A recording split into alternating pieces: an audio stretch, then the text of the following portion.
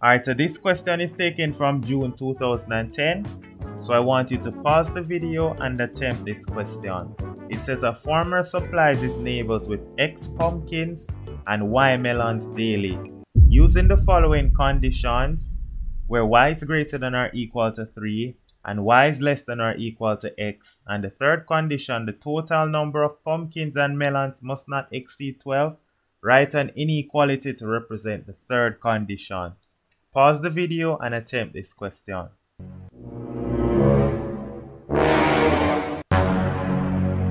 Alright, so as you pause it, it says the total number of pumpkins and melons.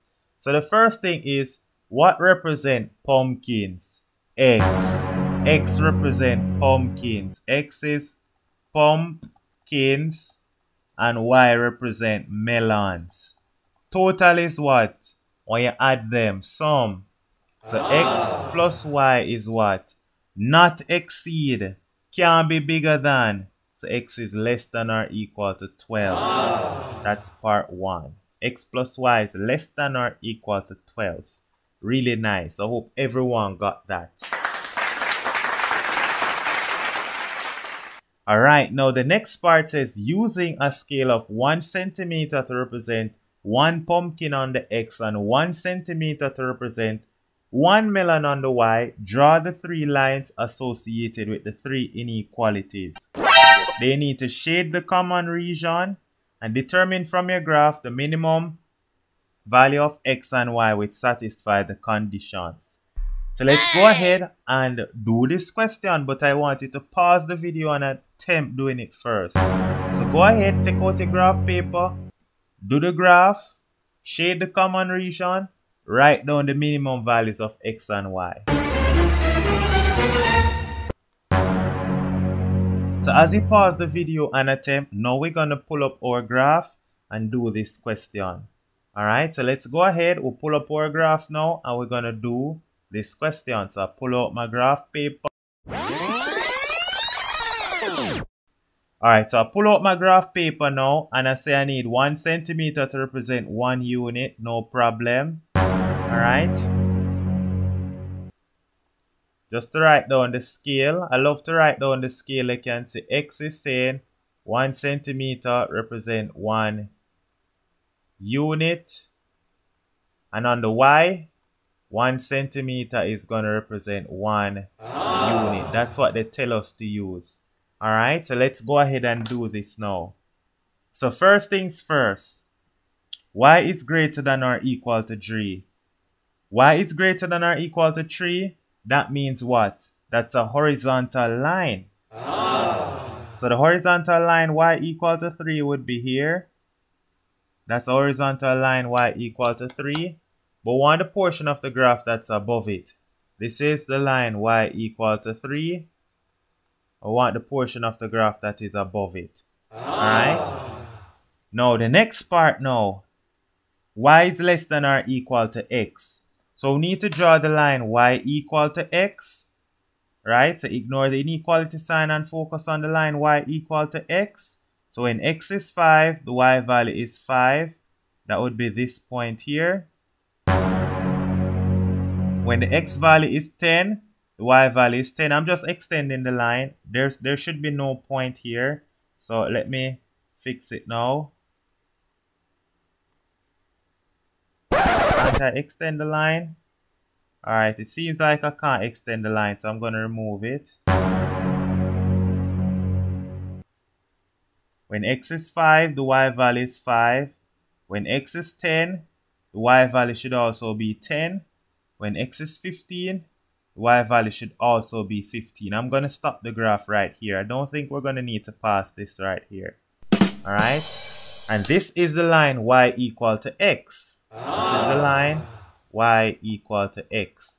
But where do we need? The portion of the graph we need is when Y is less than or equal to X. So since we're less than, we're what?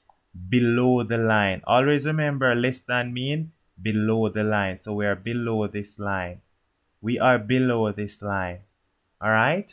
Now that we're below that line, the last one that we need is, they said that the sum must not exceed 12. So x plus y is less than 12.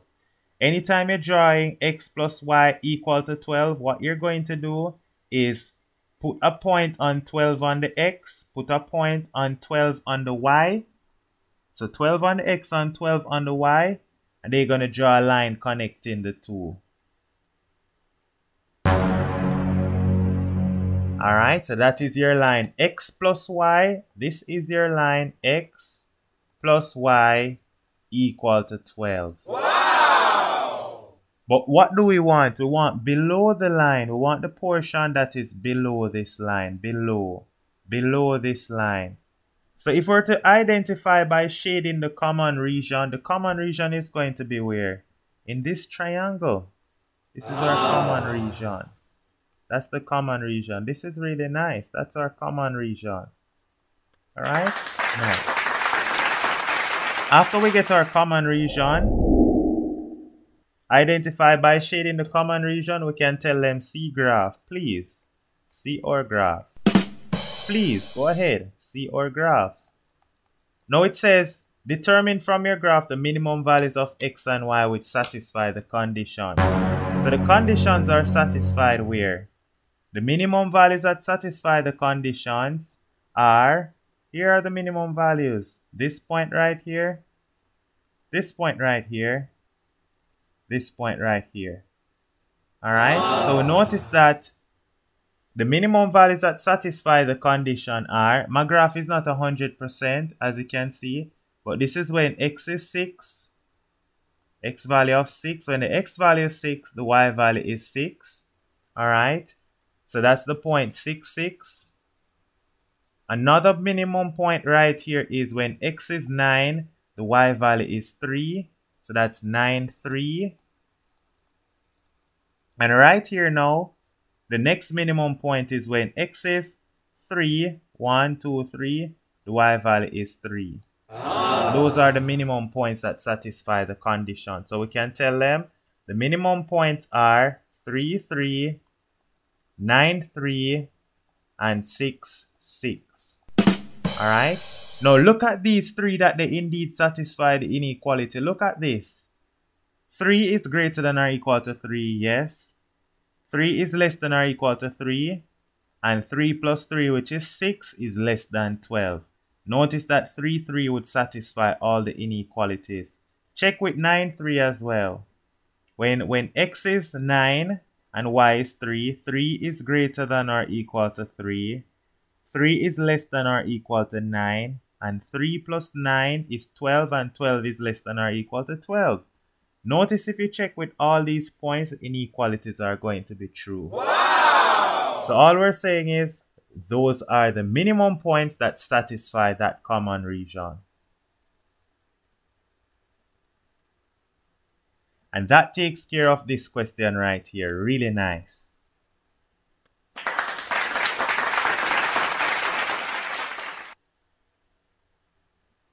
Alright, this question right here, this is taken from the January 2012 paper. So I want you to go ahead, pause the video and attempt this question.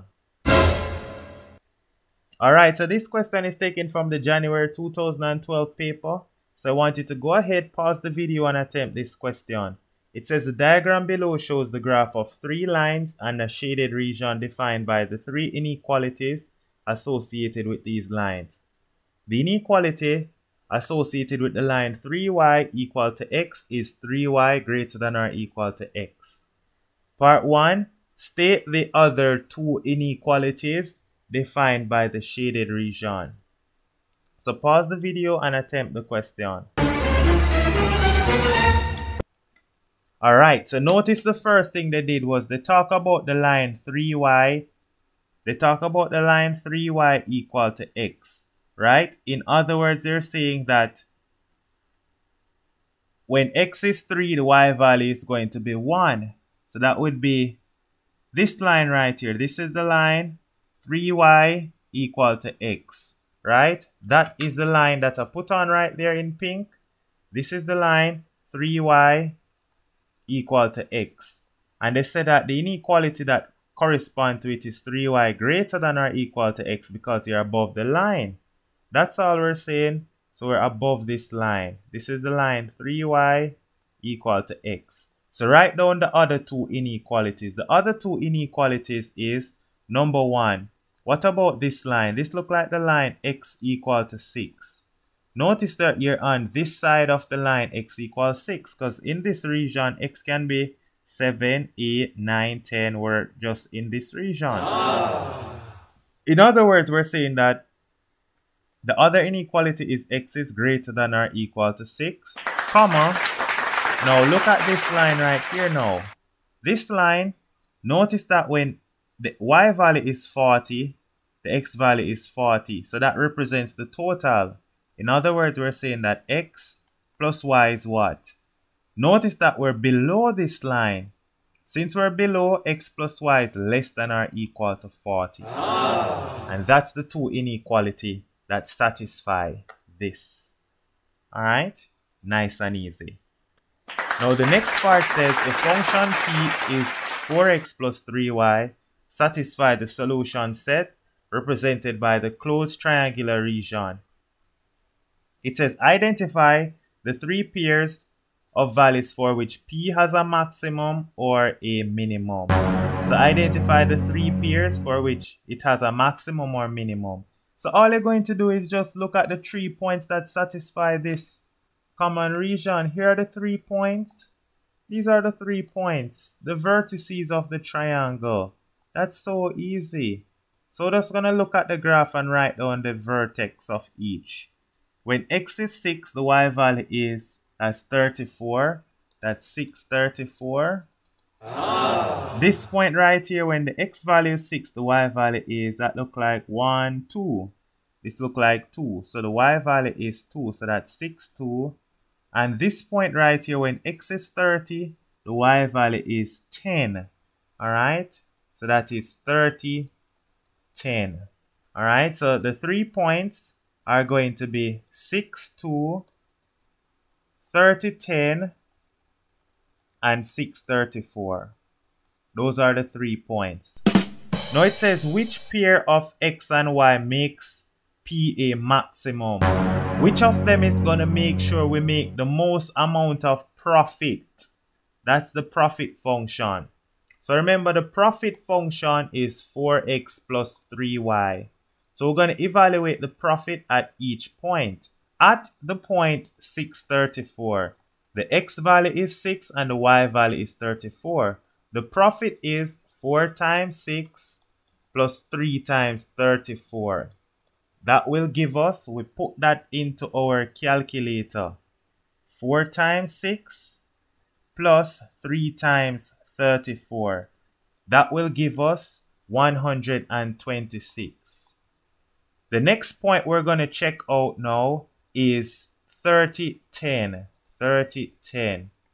So P is going to be 4 times 30 plus 3 times 10.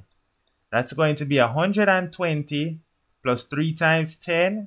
That's 120 plus 30. That's 150. Alright, that's 150.